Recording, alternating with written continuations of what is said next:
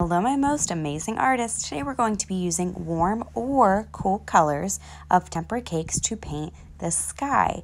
You are going to either choose warm or cool. That would be your reds, oranges, and yellows, or the other side of the tray, which is your green, blues, and purples.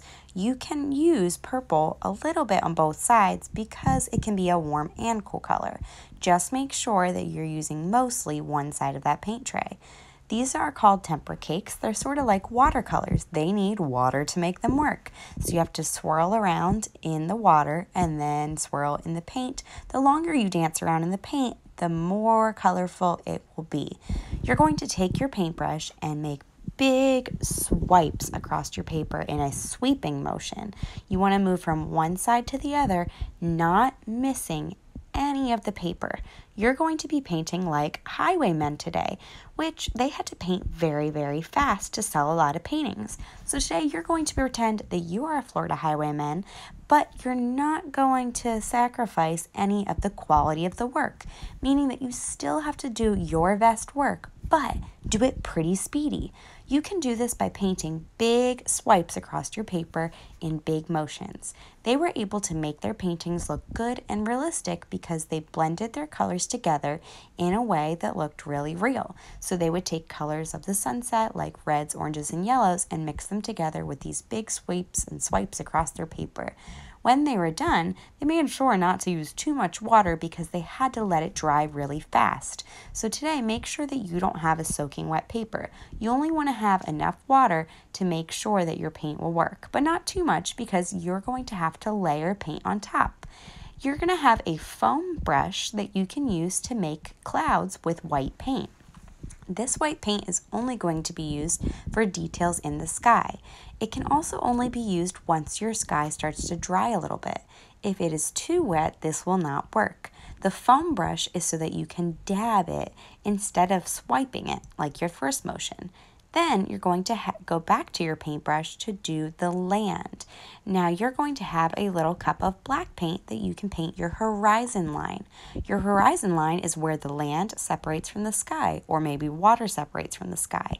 Now it's up to you where your painting takes place. Your landscape could either be in a river, it could be a lake, it could be the beach, it could be just the grass or a farm. That's totally up to you.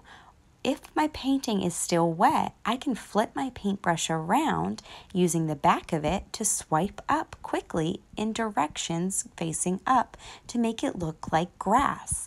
This grass could be representative of the marshland in Florida, which we have a lot of near the river and the lakes, or it could be seagrass near the beach and the dunes. It's totally up to you what you make. Either way, Florida has a lot of palm trees. So if we're painting like Florida Highwaymen, you're going to want to paint some palm trees. I'm doing this with lots of curves. Once I attach those curves, if the paint is still wet, I can flip my paintbrush around, and this time I'm going to swipe down with that side of the paintbrush. I'm not using the brush side, I'm using the hard side of the paintbrush. Yeah, I'm painting with the back to create that texture into it. Now the reason I'm using black paint is because this is a silhouette. If it took place at sunset, you would only see a silhouette of the trees and the grass or the water or the land. It would look dark in comparison to the really bright sky. If your painting is sunrise and you're using cool colors, it would also look the same way. The trees and land would be a silhouette. This technique is really cool and will help you paint like Florida Highwaymen really quickly, but still make sure that you're doing your best work, artists. You could also make other kinds of trees like oak trees, which have moss hanging down for them, which might look a little bit different. You might have to use some different textures or different kinds of lines to make those. Use too much black paint, you wouldn't want to cover up all your work. You have to be very careful about your sleeves and your hands, not to drag across the wet paint, especially as you're using the other side of your paintbrush. Be very mindful and wipe them on your apron if you need to, or an art wipe. If you notice, I got a little bit of black paint in my sky. I'm going to wait for it to dry a little bit and then put some white paint over it, and I can turn it into a cloud again. Notice my technique only works if I paint this painting in the exact order. If I start with the sky with those temper cakes, warm or cool, then I do my clouds with my brush or my foam brush in the dabbing technique, and then I do my black paint for the silhouettes or like the shadow of the palm trees and the horizon line. Well done. You could even flip over your paintbrush and sign your name in the black paint in the bottom right corner with the bottom of the brush if you wanted to try that technique to make texture. You could do it the same way that you're carving into the paint to carve your name into it. It would be a pretty cool addition. All right, artists, when you're all done, make sure that you put it on the drying rack and clean up. Have a great time.